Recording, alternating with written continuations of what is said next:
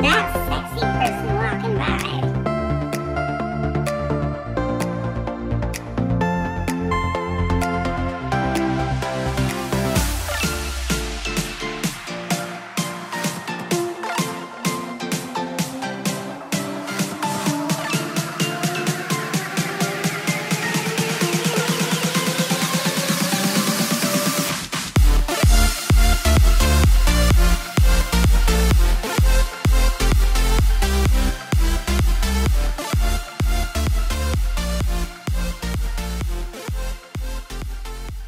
You should be watching this video for your sun, moon, rising sign, or Venus sign, but the moon's going to resonate the best for you, most likely. So if you don't know your moon sign, check in the description box below, and there's a link there that'll help you figure out what that is. You can also be watching this if your partner or ex-partner is of this sign. And a good idea is that sometimes when these videos come out right away, they're going to resonate right away, and sometimes they're not. So yes, a personal reading is going to give you the most accurate information, but also sometimes these energies don't click with us because these things haven't happened yet. They're going to happen mid-November, or they're going to happen at the end of November. So keep that in mind too. You could bookmark it, come back to it, or you could just say, fuck it all, I don't like this bitch. That's your prerogative. But let's just get started with your video. Hi, Sagittarius. Okay, so Sagittarius singles. What's generally your situation in November?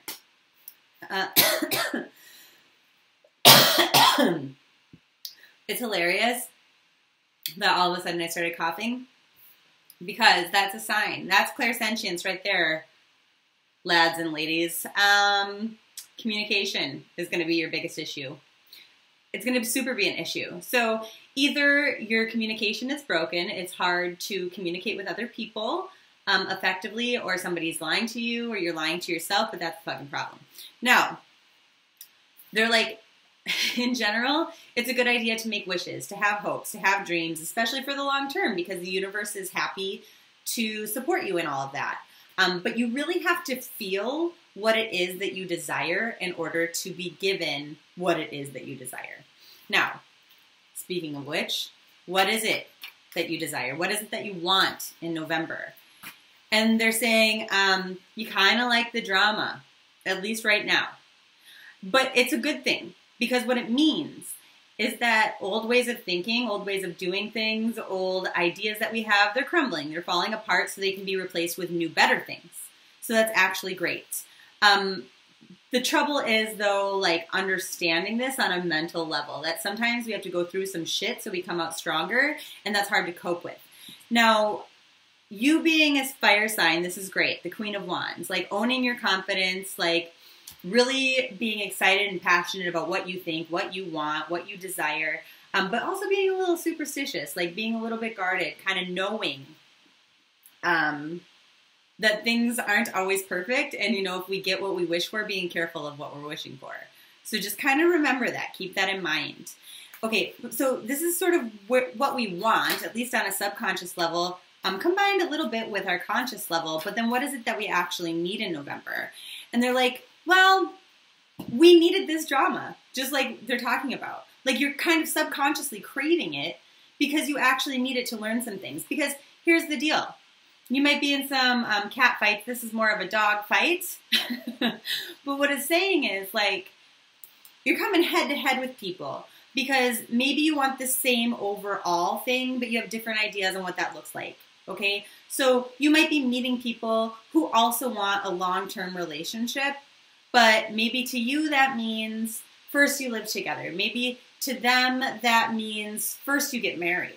And that's a problem, and it causes some rifts there, okay? So they're saying that for some of these kinds of situations, that just means you're not compatible, that it's totally hopeless, and that you shouldn't try to force something to be a stable, good something when it's not meant to be. So that's the trouble in meeting people this month. If they're not super aligned with what it is that you desire, then they're probably just not for you. Sometimes it's about going through those struggles together and growing, and sometimes it's not. And this is just one of those months when it isn't. So they're saying, so how is it that you get what you want? And they say that by kind of going through the pain of understanding that sometimes we think we want something and then we understand it's not good for us and we kind of let that go, that that's the best thing for us. Sometimes, you know, let's say you were in a relationship with somebody before and you thought they were really good for you and then they hurt you in some way. Maybe they cheated on you, maybe, you know, whatever. But they're like, using that as contrast is going to help you move forward. Going through some drama, having your heart broken a little bit, being disappointed about the way that things have transpired so far to get you to this place makes you really super clear on what your boundaries are, what you're going to tolerate, what you actually desire, what you bring to the table so that you can, you know, be with somebody who actually appreciates that. And so they're saying, you know, don't give up on what it is that you desire. Don't settle for less than what you deserve. You're going to be super aware of that this month. Follow your gut instincts and your intuition because this month they're spot on. And if other people have things to say to you about how they think you should live your life or what you should do, their advice is probably kind of crap, in contrast, this month at least, to your own gut instinct. And you have a number message here, so I just want to pull that up. Give me a moment. And it says, angels are all the way around you, totally guiding you and supporting you, which is probably why your intuition's spot on. And they're like, you have all of these heavenly beings around you this month, so you really have nothing to fear. Go with your gut no matter what in November for all of you single Sagittarius. Okay, so what is it that you need to release in order to welcome like your forever kind of person in the month of November? And they say it's kind of like this defensive strategizing, right? So remember how we were talking about old ideas and things kind of changing and shifting? So you have to assess, like, if the way that you think about things or the way that things should be done is actually how you still currently feel, or if it's something that you've said about yourself for a long time, like, oh, this is the kind of thing that I will put up with or I won't put up with, or this is the kind of thing that I like or I don't like. Like, if you're not going to be flexible on that, then because that's your deep inner truth, great.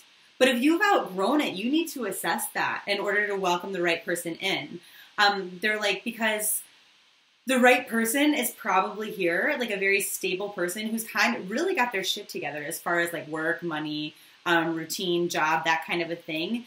But, you know, like this paranoia that someone who's really, really great for you isn't out there, or like that they have like some flaw that you're going to find out later. Like, oh, they seem really fun and sexy and exciting when I first meet them, and then I find out that they're totally wacko. Like, if that's the belief and the mindset that you have, that's going to be what you divine into reality. So, not to be like a negative Nancy or anything, but this is like a very, very mental month for Sagittarius. You really need to think about the kind of people you're meeting. What are you doing in order to like block yourself from receiving love? And also, furthermore, like, what are your ideas? Do they still serve you? Do they still identify with who you are and what you want? Because we change a lot. I mean, we're not the same person from 16 years old to 21 years old, that's for sure, and from 21 to 30. And I'm sure from 30 to 40, you know, our tastes change a lot and our ideas change a lot. So you're probably in one of these transitional periods where things have sort of changed. And they said, so, you know, this is not a month to do things quickly. And don't get over emotional about it. Just be like as rational as possible, but go with your gut instinct. Okay, so what is the overall lesson for you, single Sagittarius? Okay, so individuality and integrity are what they are. And so it's saying like, you being uniquely you, you've got to figure out what your truth is. Like honesty from within your soul, and then take action in accordance to that so that you're manifesting love into every situation. That's the message. So it's kind of what we built up to here. Now, coupled Sagittarians, what do we have in November?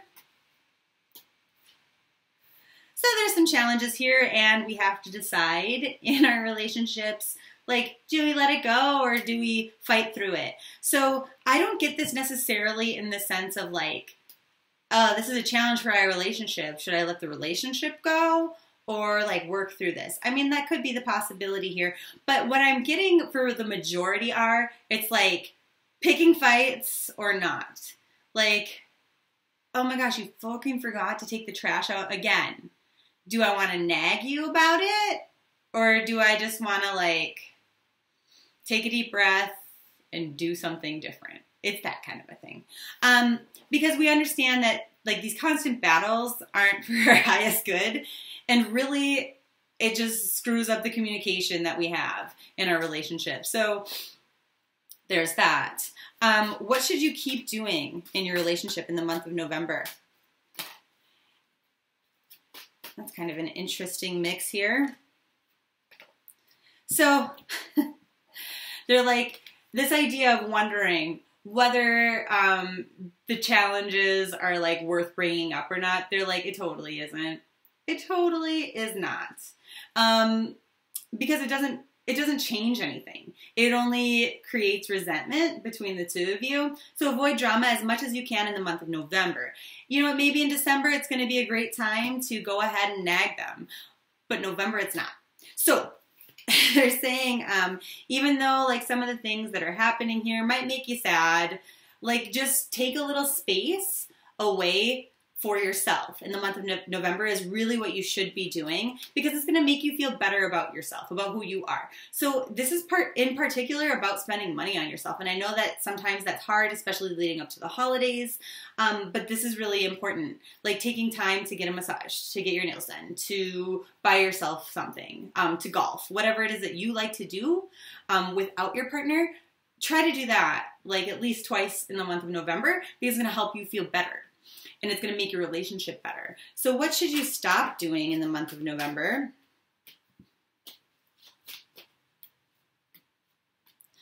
Okay, so they're like, twice a month is key. Don't take it to extremes because that'll cause a fight. But the thing is you don't want to be overly honest with your partner in the month of November. And that's kind of what I was talking about avoiding drama. You know, like, hey, that outfit just looks ugly. You know, I mean, that is usually okay to say, because then maybe they'll change their outfit into something cuter and be thankful. But perhaps this month your partner's going to be like, all you ever do is pick on me, and take it to an emotional extreme where maybe it wasn't intended that way. And so it's not to say like you shouldn't communicate with your partner, but keep it as positive as possible. And a little bit of space this month is going to be the best thing for you, because the trouble is that this month in particular isn't one where it's like planting really positive seeds that are going to grow into something beautiful. They're like, if you're planting anything, you're planting weeds. So it's hard to have a lot of confidence, to know what to do when the energies are weird like this, but just be really careful to to avoid any kind of drama or argument in this month. So what is your general advice? They're like, you know what? If there's something that you have to say, think it through. Be really, like if you have to, think it through. Be really slow in your approach, because you could really create a shitstorm this month with your partner. Focus on the positives, not on the negatives. It's just like, it's really, really strong here. The same message reiterated again and again and again. So let's see if we can get some sort of advice. And I'm going to pull from this deck as well. Okay, so they say the lesson is commitment. I dedicate myself to my beliefs wholeheartedly, and I know that love is the very essence of my being, is how we would turn this card into an affirmation, okay? So be very, very loving. Oh, do you see that? Was that like a little angel orb? Be very, very, so that's what, this is very important this month. When they show up like that, it's important. Especially because that one was so slow. Usually they're like, phew. Okay, so anyway. being very, very loving with your partner is going to be very important. Avoiding the drama this month. And then here's the perfect affirmation. I love how tarot works, how angels work. Because they say, here's an affirmation to tell yourself when shit gets hard. I am in a joyous and intimate relationship with a person who truly loves me. You might need to write this on a sticky note and keep it in your pocket, keep it in your wallet, put it on your car, put it on your toothpaste this month, okay? Now for the rest of you who are either in a back and forth relationship or it's not Facebook official, what do I have? They're like, again, a little bit of alone time is really good for you. Think about how your relationships in the past have transpired or how your history with this person has been in regards to like when it's not emotionally super great, because that's exactly why you need this alone time. And if you're not thinking about it, take that alone time to think about those things. Because what is the lesson here in regards to that? They're like, exactly like it was with coupled Sagittarians. Like, okay, well, drama is going to happen. Like, we have to challenge our beliefs. It's kind of the theme here for Sagittarius. And we need to feel very strong and comfortable in our beliefs moving forward. So that's November. See you in December. Mwah! Love and light.